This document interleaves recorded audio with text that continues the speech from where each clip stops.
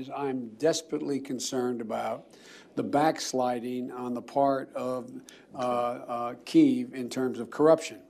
They made, I mean, I'll give you one concrete example. I was, not but it just happened to be that was the assignment I got. I got all the good ones. So I got Ukraine. And I remember going over convincing our team, or others, to convincing us that we should be providing for loan guarantees. And I went over for, I guess, the 12th, 13th time to Kyiv, and I was supposed to announce that there was another $1 billion loan guarantee.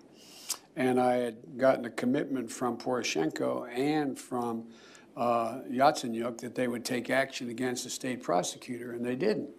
So they said they were walking out to press conference. I said, no, I said, I'm not going to, or we're not going to give you the $1 billion.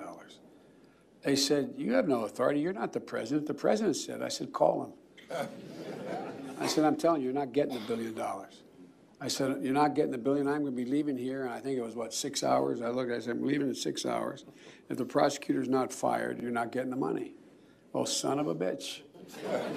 Got fired. And they put in place someone who was solid at the time. Well, there's still, so they made some